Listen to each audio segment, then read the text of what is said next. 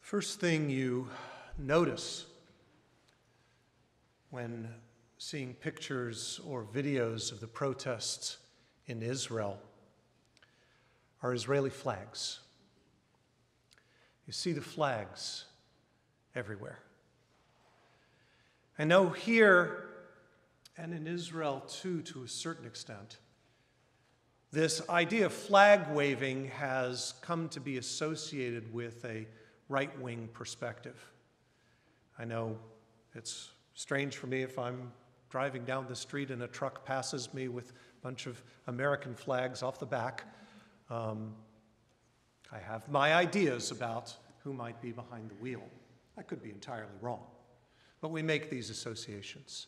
And in Israel, sometimes that flag waving is associated with the right-wing contingent, with settlers making a stand on hilltops and proclaiming areas as being for Israel and putting it in the face of the Palestinians. It can be used as that kind of symbol. But Israel and Israelis in general are very patriotic, are people who really love their country and hold it to high ideals to which, like any country, it doesn't always live up to. But today, we are seeing those flags tremendously. So many flags being held on the side of buildings and homes, being held out on the streets. You've seen the videos, I'm sure. You've seen the photographs. I hear from my family, my friends, from people from our congregation who are traveling in Israel. So many people on the streets, waving Israeli flags, chanting, shutting down major streets, demanding to be heard. 100,000 people on the streets, 250,000, 500,000, 600,000 people on the streets of Israel. The numbers grow night after night. In a country of only 9 million citizens, having 500,000 people on the streets on a given night, protesting, is a tremendous, tremendous statement. My cousin talked to me about how strange it is to have an Israeli flag, a sign of patriotism, be a sign of defiance. But that's where they are right now. The protesters see themselves as defenders of Israel, as defenders of the ideals of Israel that they believe in. Among those 100,000, 500,000, 600,000 who have been on the streets are my family. My cousin took his newborn daughter to her first protest. Isn't that lovely? No pressure. And there were a group not long ago, a group of 250 Reform rabbis who had our annual convention. This year had the annual convention in Israel. I was sorry that I couldn't be among them.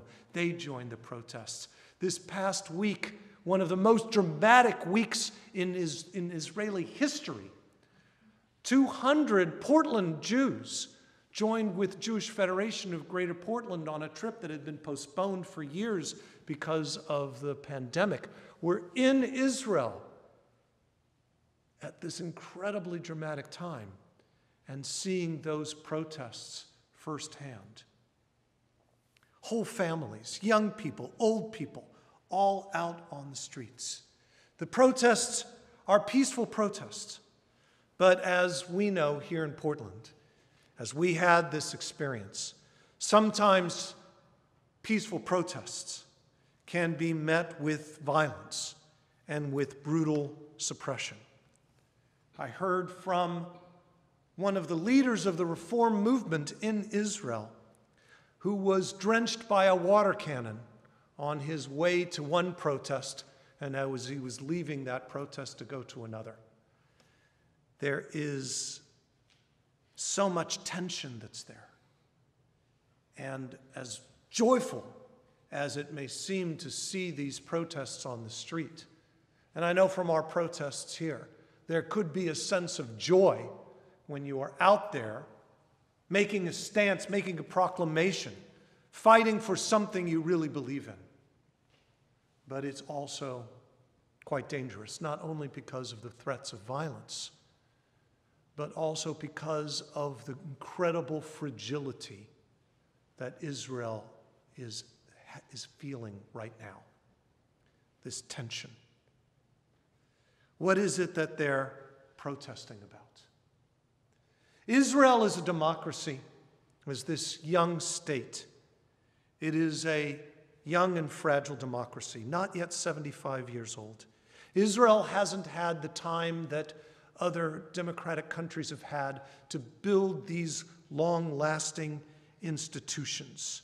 It is a country that was attacked by its neighboring countries on the day of its birth, and it has been at war every single day since, by nations, by terrorists, under threat for its existence. And during all of that time, there has not been time, there has not been unity, there has not been political will to draft a constitution. The laws of the State of Israel are based on the common law of the British occupiers who had been before them, and the robust case law that has developed over these 75 years. Its principles are based in Jewish law and Jewish history, and they are recorded in Israel's Declaration of Independence, the closest thing that Israel has to a constitution. Paragraph 13 of Israel's Declaration of Independence provides that the State of Israel will be based on freedom, justice, and peace as envisioned by the prophets of Israel. It will ensure complete equality of social and political rights to all of its inhabitants, irrespective of religion, race, or sex. That one statement, that statement of pluralism, of unity, of respect for minorities, of an ideal towards peace, has been the theoretical basis of the State of Israel, if not always its practical reality. Having that statement has been something that has given a lot of reassurance over the years to the Israeli population, especially to women and to minorities. However, the Knesset has maintained that that declaration is neither law or an ordinary legal document. The Supreme Court has ruled that guarantees, those kinds of guarantees, are merely guiding principles. The declaration is not, in fact, constitutional law, and it makes practical ruling on its upholding or nullification of various ordinances and statutes. In fact, Israel as a government has very few checks and balances. We in the United States are accustomed to a very robust system of checks and balances. And we've also seen horrific norm breaking that has happened that has threatened even our old democracy with very strong institutions. And we can see that when someone comes in with an idea of breaking norms, that democracies don't always hold, are not always robust enough to stand on their own. Israel has not two houses of parliament, but only one, and a Supreme Court with no constitution to ultimately guide it. Practically speaking, over these almost 75 years, the Supreme Court in Israel has been what the people have relied on to be a check on the power of the Knesset, of the Israeli government, a protector of minority rights, an assurance that the prophetic vision that was laid out is carried out in practicality.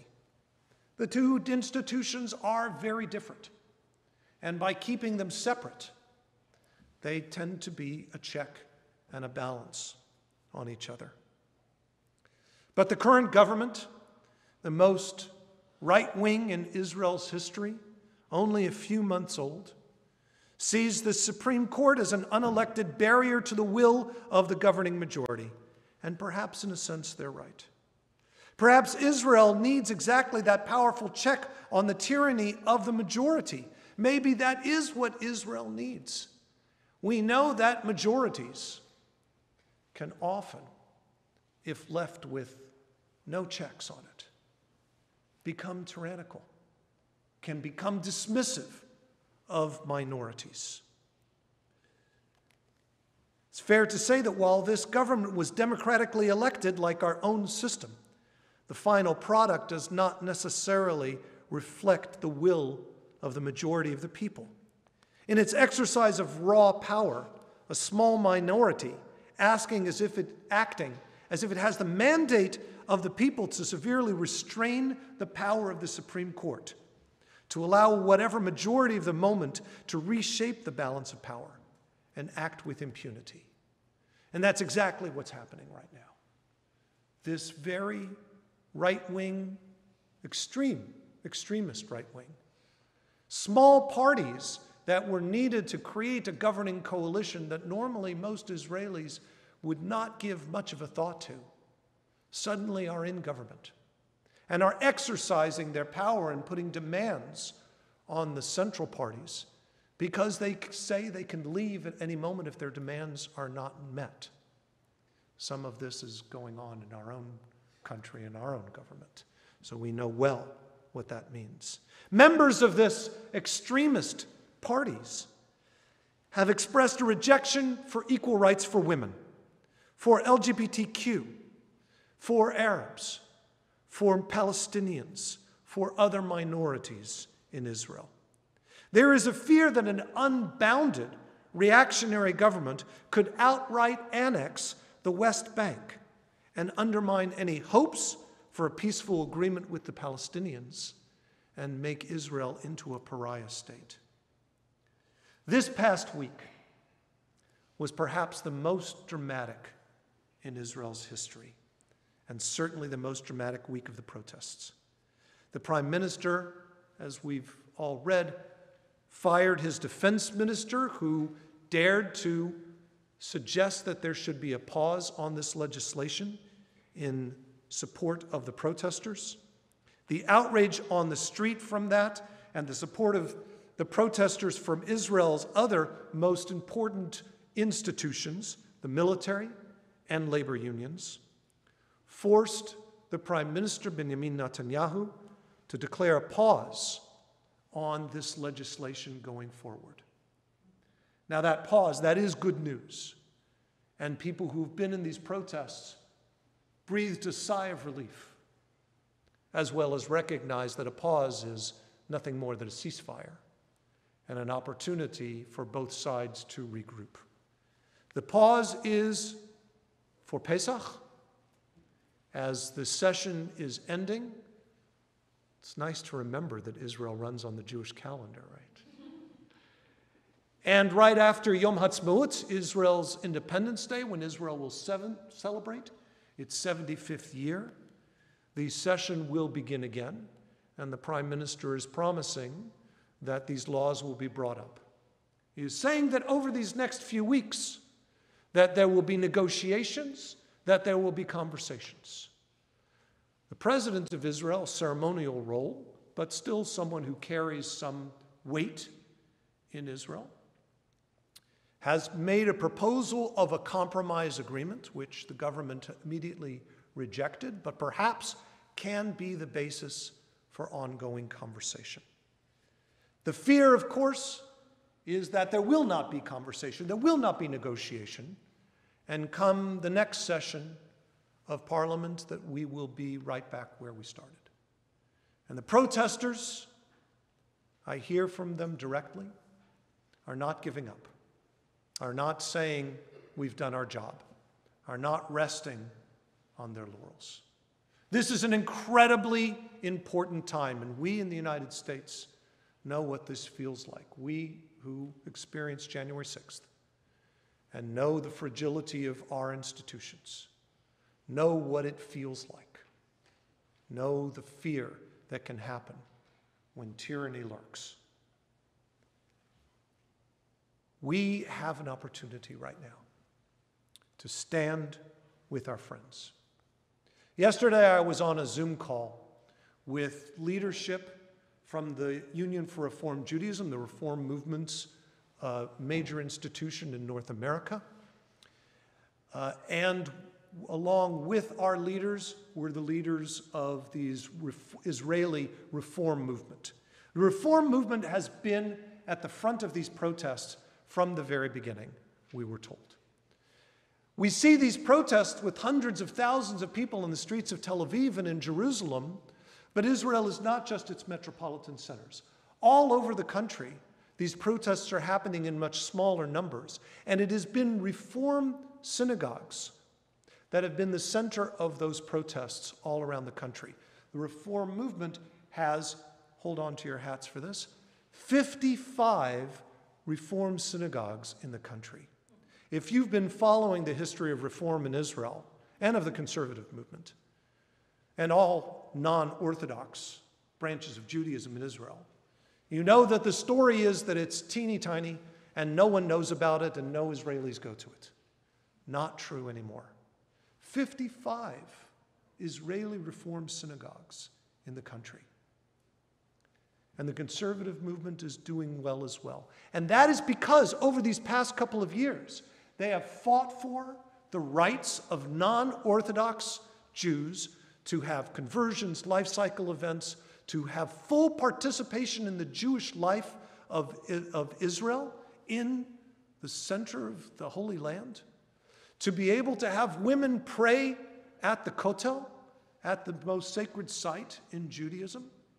That has gone well and not well, and it continues to be a problem. But progress gets made.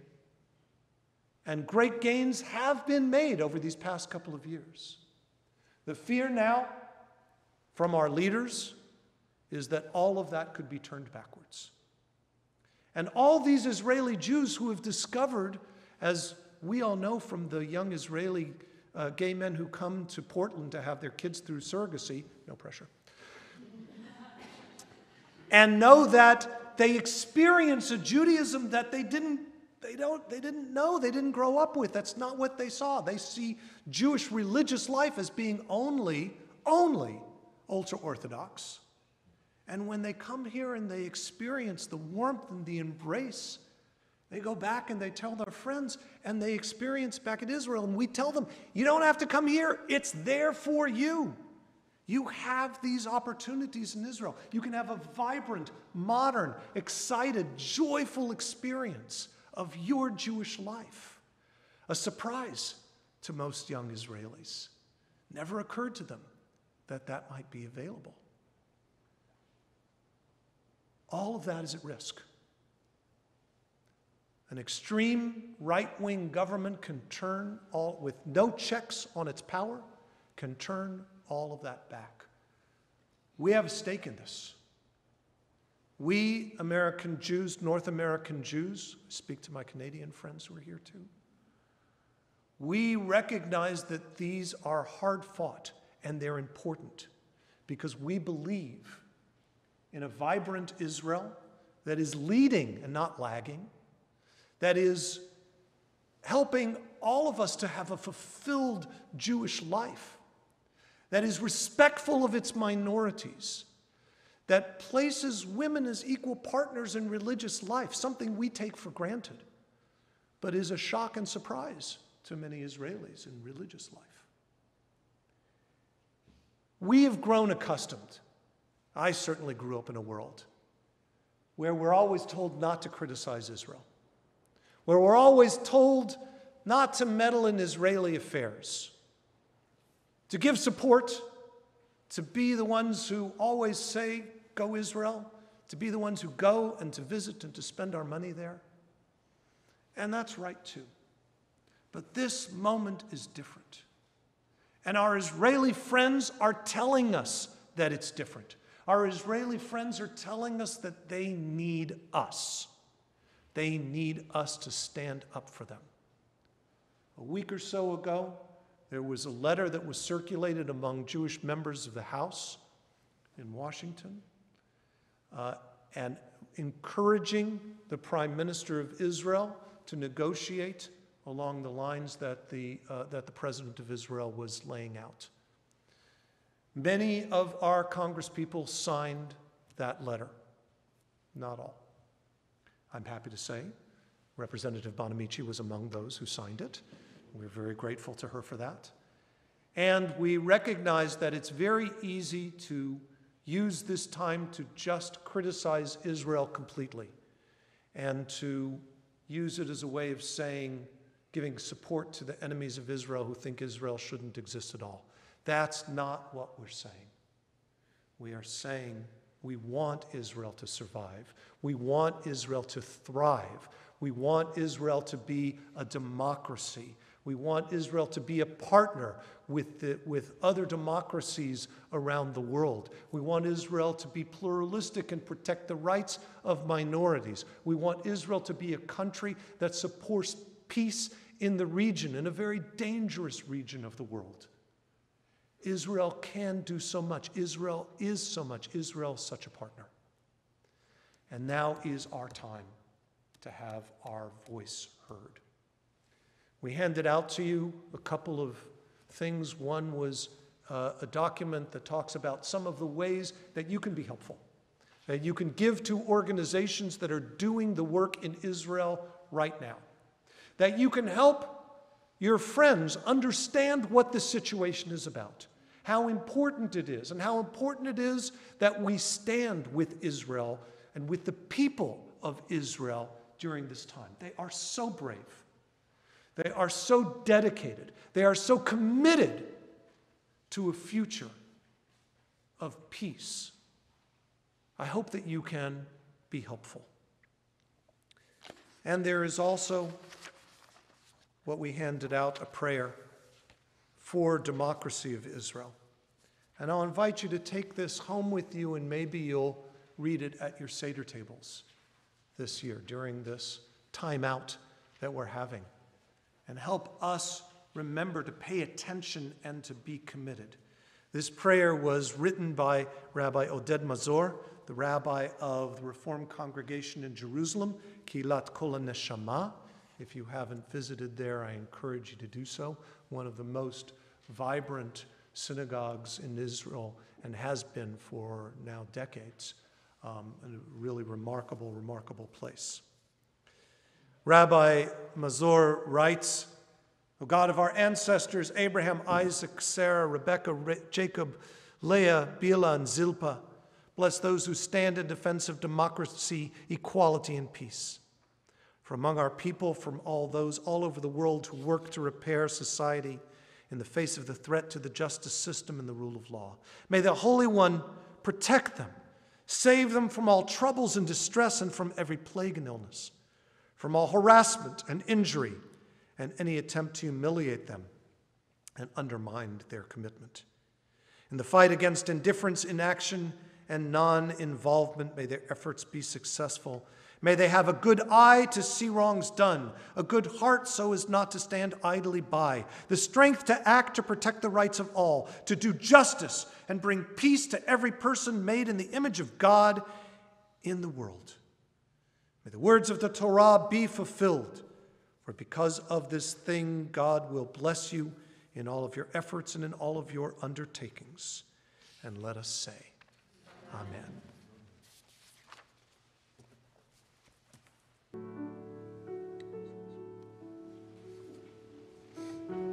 Eloheinu v'Elohei avotenu v'imotenu, God of our ancestors and God of our descendants.